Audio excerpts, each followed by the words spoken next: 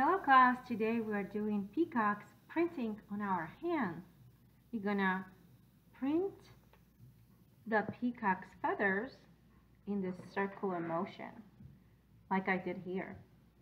And you can see I printed my fingers. We're gonna leave the palm unpainted, and I'll show you why.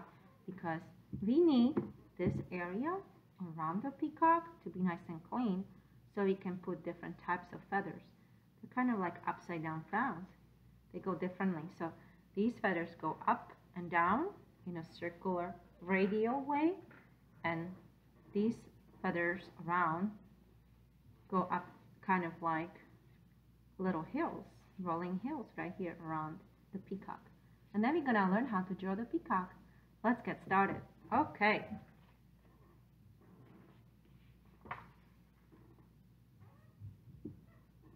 Alright, first step, don't forget to sign your name. Artists usually sign their name on the front and in the right corner. Miss Kramer. And if I was in a class, I'll write a class code. My class code 01. Okay, your class code is going to be different. Now, you're going to get a sponge. You're going to put very little water, like this. Just a few drops with your brush, and then you're gonna swirl. And you're just gonna swirl enough to get enough paint on your sponge. Then you're gonna paint your fingers only, including the thumb, and we're gonna start printing. So let's start the first one like this. Ta-da! And then keep adding a little bit more paint and go around between each finger. And you can do it faster, it doesn't have to be perfect. You can do few prints between each load. So this is called load. You're loading your fingers with paint.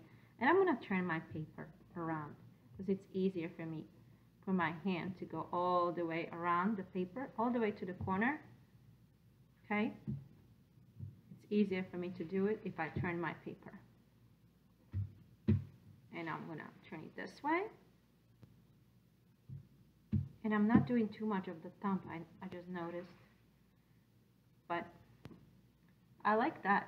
So when you finish with this part, and you can add slightly more on the bottom, like that. Just to give it an extra layer, if you like that look, or you could stop right there. It's up to you.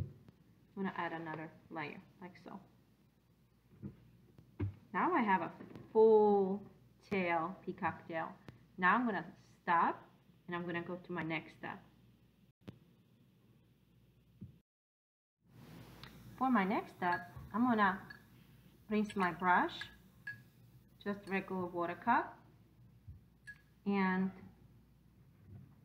I'm going to load up some blue, but it's up to you what color you want your peacock to be. And I'm going to start with drawing a circle. And peacock shape, it looks a lot like pinball. So we're going to do a long neck and then another circle, but connected to the neck. See? That's about the shape of a peacock.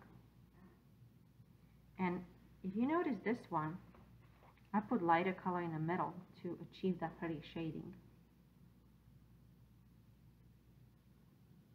So at this point, I'm not going to rinse my brush because I might still have some paint in here. And I'm going to use that paint to go around and make some dots for my peacock eyes, some darker eyes. And then I'm going to rinse my brush. Now, I'm ready to load up my next color. I picked turquoise in here, but this time I'm going to pick light green just so I'll do something a little bit different. I'll take my paint palette, pick up some green,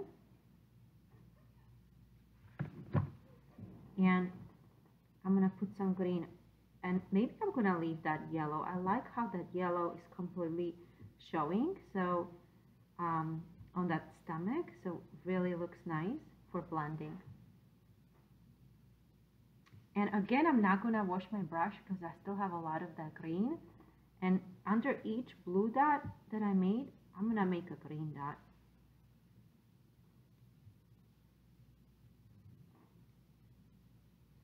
Sort of like a quick dot. Wash your brush. Clean it on the side. Clean it on the side, wash it, and then clean it on the side like this. Okay. So for next color, I'm going to choose purple. I'm going to swirl and dance my brush on top of the purple, no digging.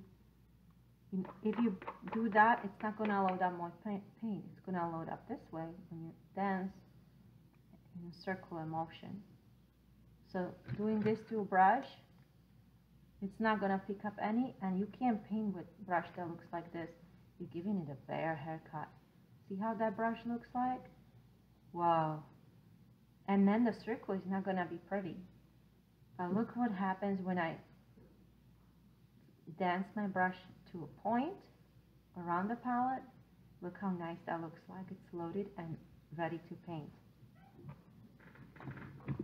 Now, I'd like to make more purple eyes around my peacock.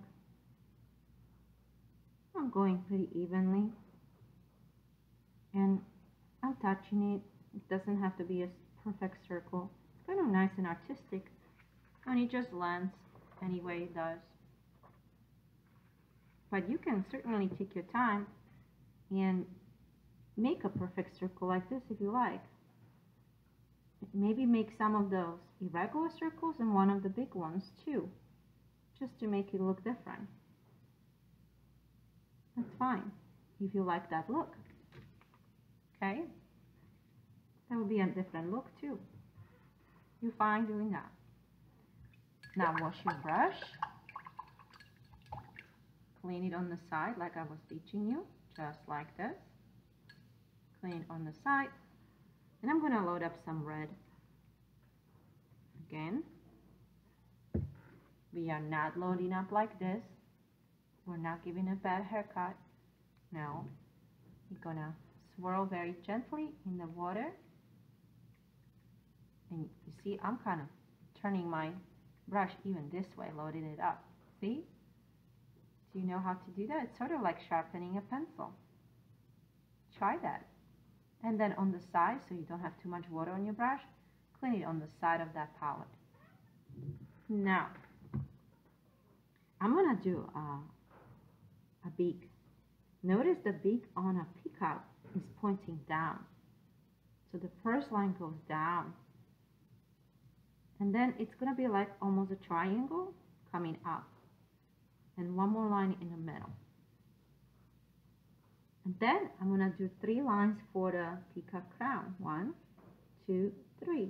And don't worry when your brush did more than 1 line, because it's right. That's fine. Actually, it looks kind of nice. 1, 2, 3. I made my crown. So for the next part, we're going to do upside down smiles, a mountain shape all around in this area where our palm, the palm of our hand was, and we didn't paint it on purpose so that we could paint this type of different feathers that peacock has. See how many I did? It's like a rolling hills. And then I'm not going to wash my brush because I probably still have some paint on it. So I'm just going to add a little smiley face underneath each of my little balls that I made for the eyes, peacock eyes. I'm just going to keep adding the colors until my brush doesn't have any more color left, just to make my crown, the peacock feather crown, very nice and rich with detail. Wash your brush.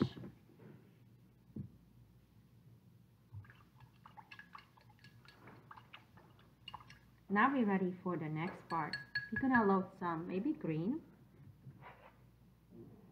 We loaded it up, circle in, circle, circle, circle. Clean on the side. And we're gonna add more of the same shape we did now, except this time I'm pushing down and making thicker lines. Still upside down frowns, so if you look at it this way, it's still smiley faces. And if you're looking at it from here, it's upside down frowns. We're doing this shape over and over and making a little bit thicker line.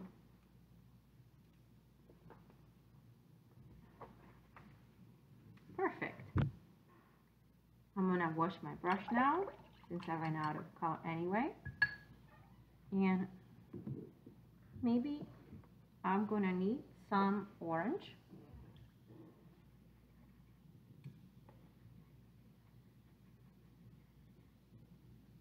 See how I cleaned up my color just by swirling and loading that brush correctly? And now I'm going to add some details to the crown. Maybe make more orange, give more orange to my crown. Put some orange above my reds or in any places that I want to still fill in around the peacock.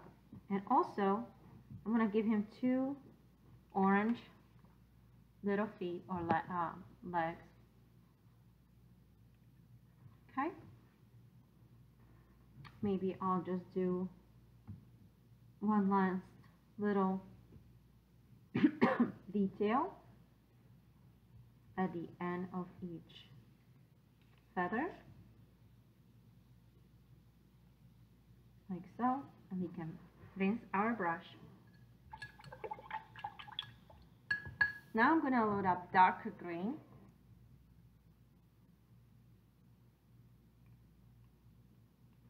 And I'm going to make a little V shape. See, V.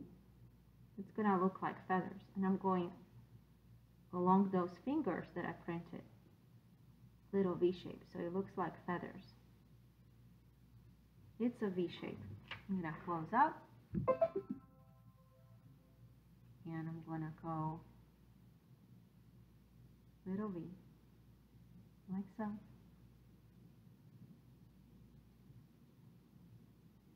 And I'm going to go all around the peacock.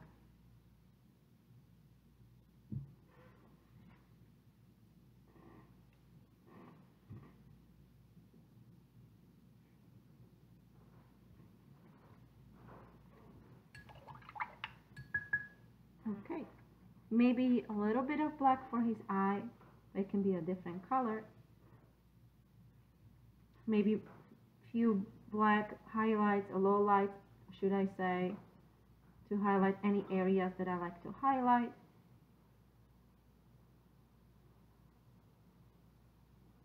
Lowlights meaning shadows.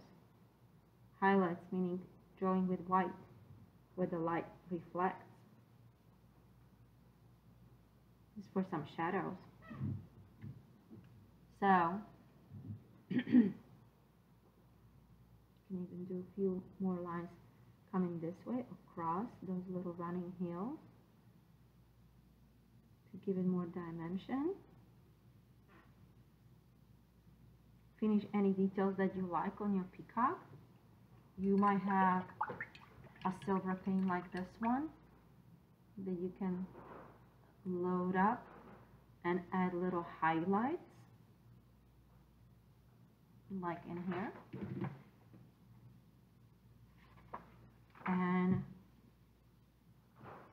you can even add highlights to the crown or the beak or to the belly or anywhere you think the light would touch up and sun kiss your painting and your peacock, or wherever you think it would look good. Because it is your painting and it is your world, so, and it's your imagination, so you can create your favorite colors, and when you're done, check that your painting is signed. I can't wait how yours will turn out. Now is your turn.